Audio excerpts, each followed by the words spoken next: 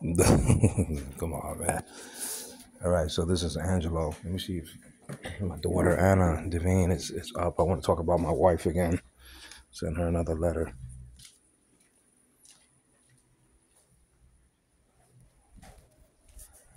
My baby is sleeping, but I'm going to be making her milk.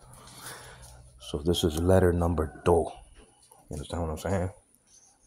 Letter number two.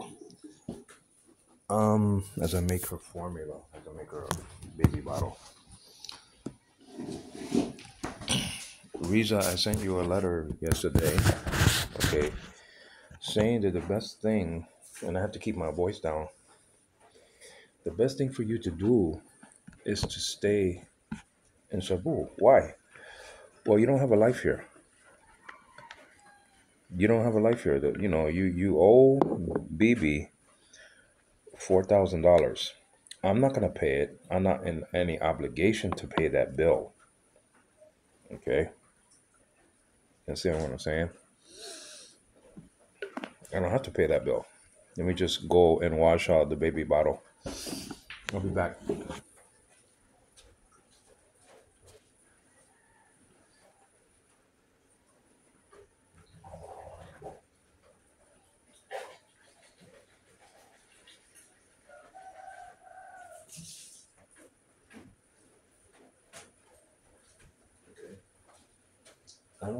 I don't need to pay that bill.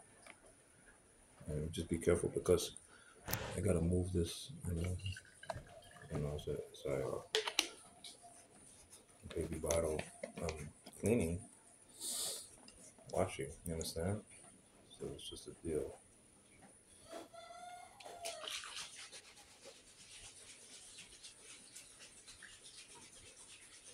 Wait for a second.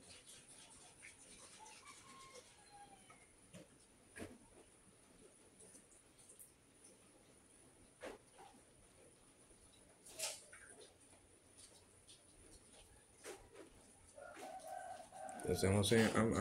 I'm in no, and I have to keep my voice down again because Anna is she's basically sleeping. She's sort of getting up and sleeping. She slept very late, so I'm making this baby bottle probably for Sean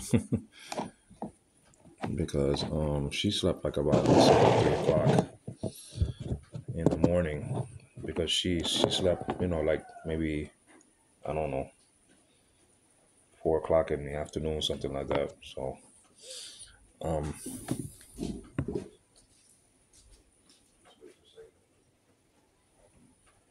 okay, so I think the best thing for you to do is to stay in Cebu with Mary because over here you're not gonna be able to pay your bills. You're always gonna be worried about paying your bills. Okay, you're always gonna be worried about that. Let me see. Got the warm water. Let me just heat up just a little bit. You understand what I'm saying? You're always gonna be worried about paying your bill, and I'm not gonna help you pay your bill. Okay, I didn't tell you to get a loan from BB. You know, and we're not together, so you're the one who got the bill. You got to pay for it. I got my things to pay. I need to pay for the baby's Pampers, two babies, milk for the whole month, Pampers for the whole month, wipes for the whole month. Vitamin, Anna's medicine on occasion. 'Cause she doesn't need it every month. The bottle. We used to get it every month, but she doesn't need it every month. Thank God. You know what I'm saying? So I have things to do. I have my food to buy, right? I have my expenses. You understand what I'm saying? I have my expenses. I have to eat. You understand what I'm saying? You make your decision to fool around, okay? To cheat, to lie, to steal, to connive, to plan and scheme. I mean, you made that decision to go against your husband's desires. If I told you to do something, you won't do it. You know, if I told you to do something, you won't do it, and it's been 6 years of the same thing, of disrespect, of not honoring your husband. You understand what I'm saying? Not honoring me.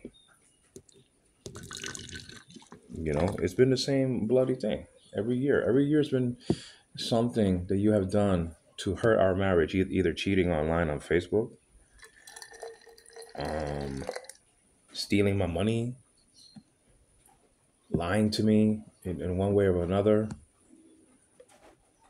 You know, so you know, you need to stay over there because you don't. You know, we're gonna get a divorce or separation. And that's just a deal, and I'm not gonna be helping you in all that you want to do. You know, like I said before, like if the authorities, not the authorities, but you know what I mean, if the people that be say, well, Angelo, in order to get this separation or divorce, you're gonna have to pay, RIZA every month something. Well, then I'm under obligation according to the rules of separation or divorce or whatever the case may be to pay for your alimony or whatever the case may be. You know, that's just a fact, and I accept that. I accept that. I accept. You know, the authorities that are ordained of God. Romans chapter 13. I can't, bitch and whine and complain on something that God has ordained, and probably before the foundation of the world. You know what I mean? So I can complain about that. But I'm talking about, things that doesn't have to do with that. I don't have to, you know, give you money anymore. You had the opportunity to control my money for about, I don't know, 2 or 3 years. You had the opportunity. I gave you that opportunity. I never gave that opportunity to nobody in my life. For them to what you call it, to control my money. I gave a woman, autonomy to control my money, man. You know what I'm saying? I never gave that to nobody. To no. Come on, I never gave that to nobody. I gave it to you. I trusted you with my money. You made stupid decisions with it. You didn't buy what we needed to survive the whole month. You would buy little and then depend on your brothers to bail us out. You understand what I'm saying? And that's not the way you do it. You're responsible for your own things. You can't expect for your brothers to bail you out all the time. That's why I don't even ask my brother for any financial assistance anymore. You know what I'm saying? I don't, because we're responsible. I used to ask him, but I saw the light and I say, wait a minute, these are our children, at least our child at the time. We only had one, and now we have two. And we're responsible for our own children. We're responsible for us. We can't be asking people all the time for money. Asking Denise and asking Fernando, and no, this is not like that. So when I made that final decision on not asking anybody anymore for any financial assistance, you kept on. You kept on asking for Fernando for help, Denise for help, my nieces without my permission. You contacted them and asked them for money, and my sister. Come on, you used to do things behind my back without my permission. You just don't do that in a marriage. A marriage is an example of Christ in the church. I'm playing the role of Jesus in the marriage. Read Ephesians chapter 5, verses 21 all the way through the end of the chapter. You understand what I'm saying?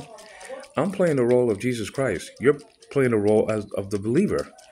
That the believer is submissive to Christ.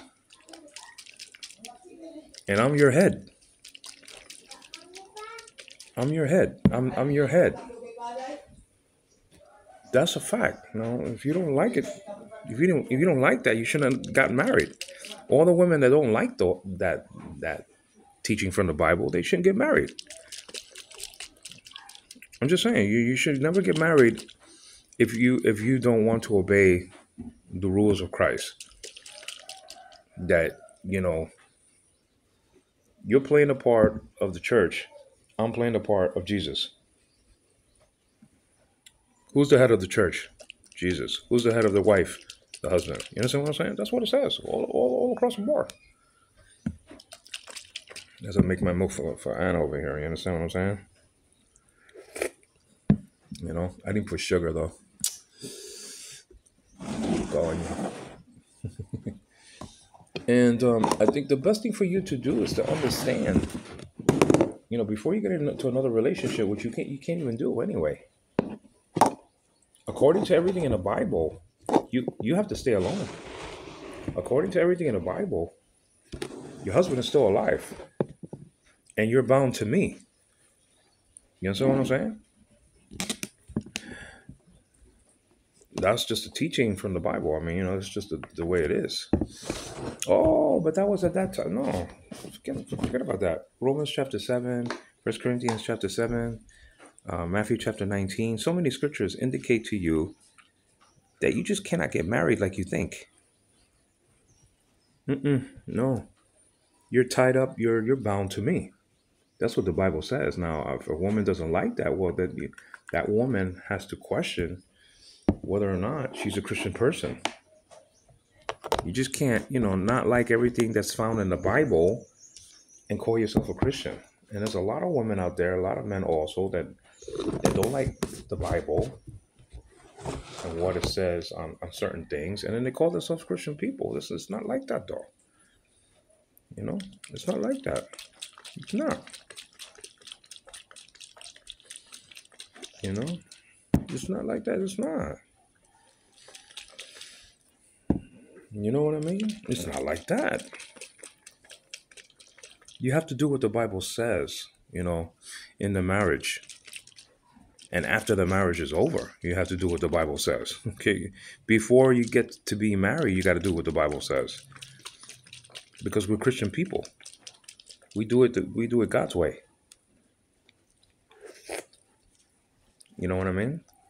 That's just a plain old fact.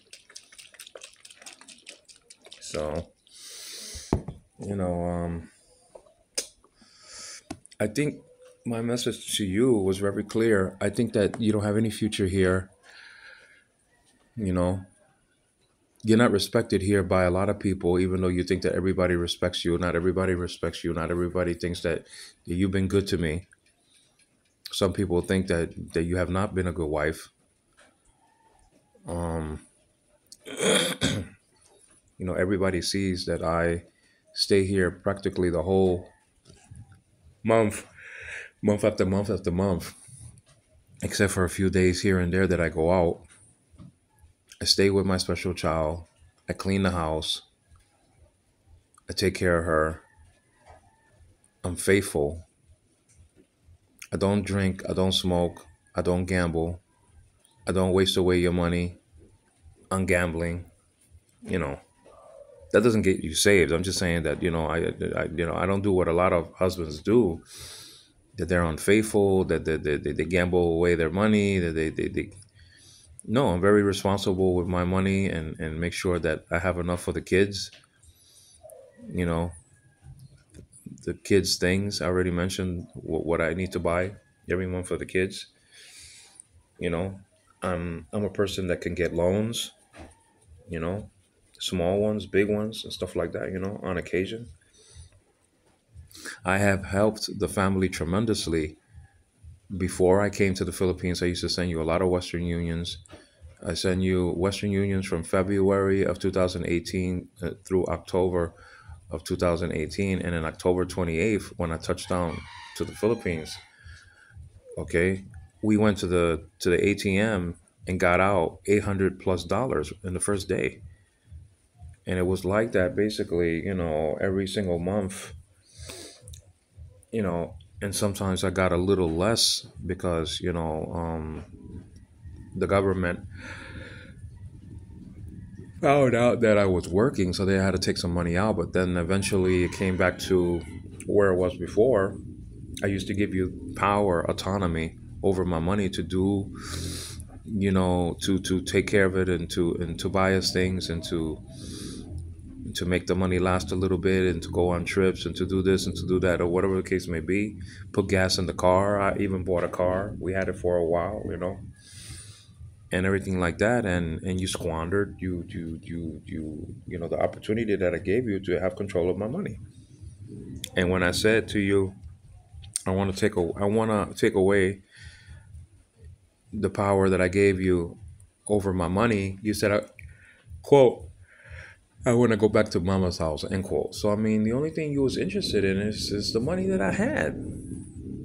That's not a Christian woman. A Christian woman doesn't do things like that, to take advantage of people's money and gets married just for money. That's a typical Filipina that does that. That's a typical American that does that. That's a typical Chinese person that does that, or whatever the case may be. That's not a special, born again person from God that does that. At least a practicing one. You know,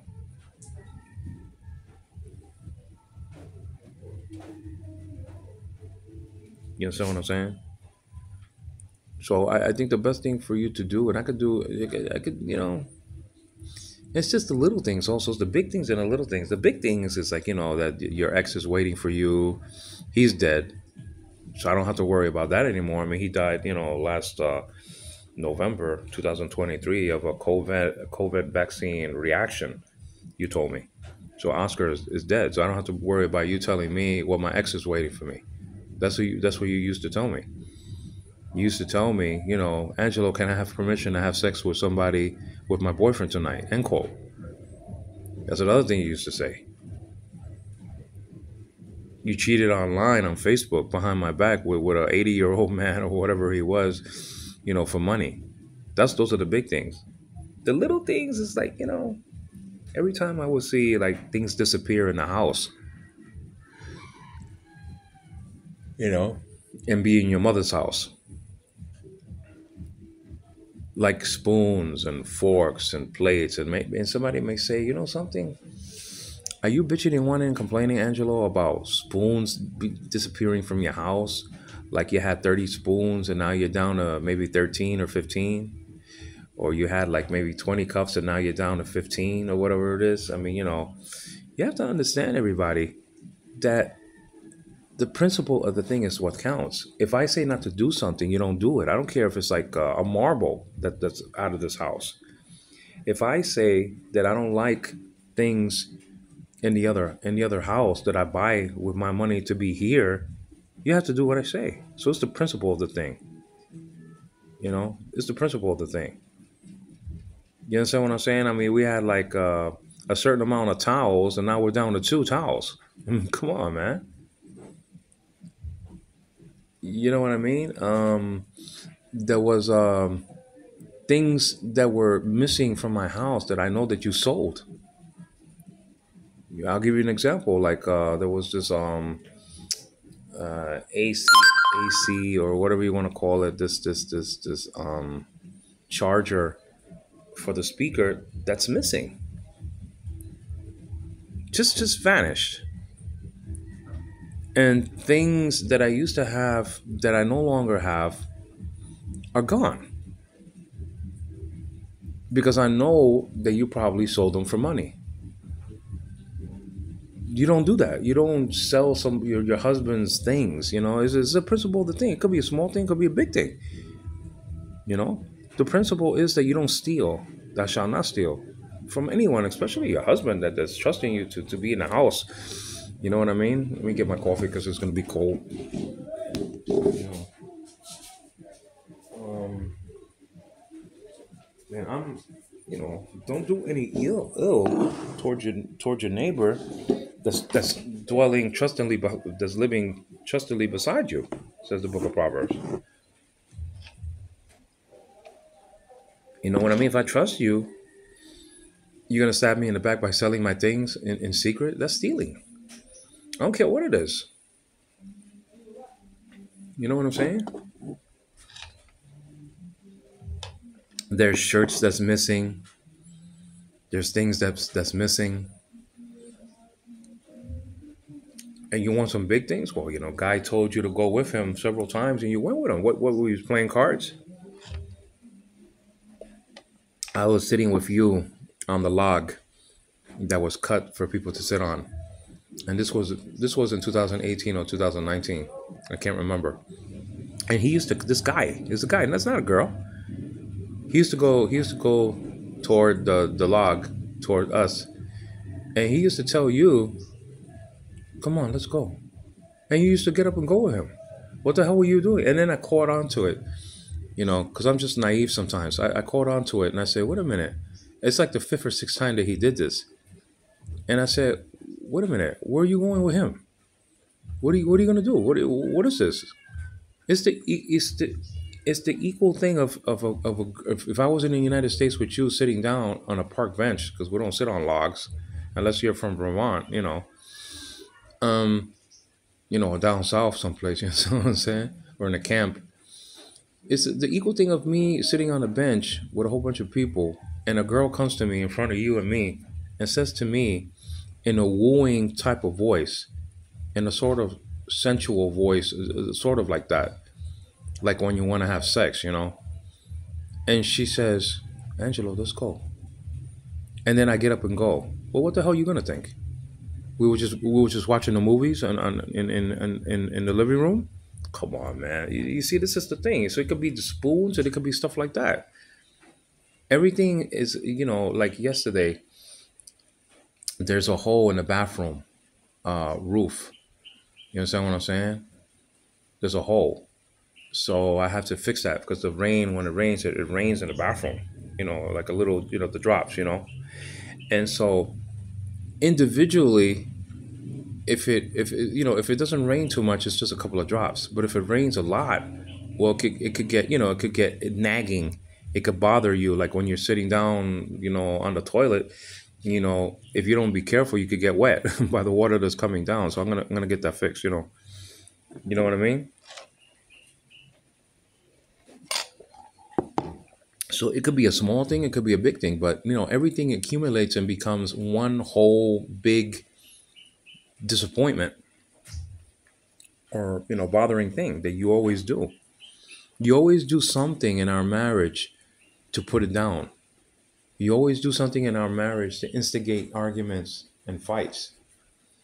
You always do something that I told you not to do like 100 times. You know, like when you make the food for the baby, or when you make milk for the baby, you leave the table very, very, very dirty. Well, I wasn't brought up to be dirty like that. You have to understand that you have done a lot of tremendously bad things. And if it's not that, okay, if it's not that, it's beating me up in front of everybody when you were pregnant. And then admitting that it didn't have nothing to do with your pregnancy. So I don't care what anybody says out there. So, oh, well, she was pregnant, so it was one of those mood swings. No, because she admitted to me, RIZA admitted to me, that it wasn't because of that. It was because of jealousy. So she beat me up in front of everybody. She beat me up. She tore the shirt off my back. She threw a fan on my left arm. She hit my head on the side of cement blocks. She broke a glass on the floor next to our baby. I mean, she broke the window area netting that we had up there, and on and on and on it goes. So it's you got little things going on and big things going on. I'll tell you to be here at a certain time to make food for your handicapped child, and you're not and nowhere in sight. Sometimes, not all the time, but sometimes. And I say it again and again and again and again every stinking day, to be here at a certain time and you're not. And then I have to be looking for you throughout the town, the little village, I should say. Not town, but the little village. You know what I'm saying? That's not right. You're not 12 years old anymore. You're going to be a 38-year-old woman in about in December. In 4 months, you're going to be. You understand what I'm saying? On the 28th of December, you're going to be 38 stinking years old. You know. And this is the thing about my loans. Sometimes I will get loans, guys. Okay, And just when a loan is about to break, she comes up with these stories that you can't believe because she can't be trusted. Oh, I just got bit by a dog, and it happens at the same time of my loan. Oh, I got bit by a dog. Oh, Romanito, my brother wants to go to seaman training. Oh, we need money for a lawyer. That happened 3 times in the last 6 loans. That happened 3 times. Oh, my mother's in the hospital, but it happens right at the day of the loan. Now, it could be true, some of those things, or all those things could be true, but you can't trust someone that wants to have sex with a boyfriend in the middle of the night and says that to her husband that she needs permission in order to do it.